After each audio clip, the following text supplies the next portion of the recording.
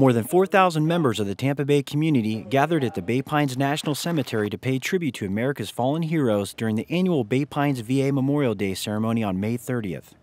Tens of thousands of American flags decorating the headstones of departed servicemen and women provided the backdrop for the largest ceremony in Pinellas and Hillsborough counties, where spectators enjoyed music, ceremonial tributes, and remarks from guest speakers.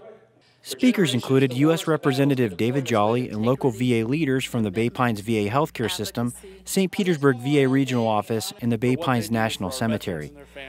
Bay News 9 senior reporter Melissa Eichmann was master of ceremonies for the event. Keynote speaker was U.S. Marine Corps Lieutenant General retired Martin Steele. Steele rose from the rank of private to three-star general, serving 3 tours of duty on 2 continents. Today is a special day, and this is a very special place with 36,000 people interred here in this beautiful cemetery at Bay Pines. For me to be asked to come back, this is my second time I've been privileged to be here, to be the keynote speaker, to look at the crowd, to see everyone who understands the significance of this day, wants to honor their loved ones, their family members, their friends who paid the supreme sacrifice in war, that clearly gets what Memorial Day is truly all about. Those who attended the event feel the ceremony was a way to provide a lasting tribute to those who gave the ultimate sacrifice in service to the nation.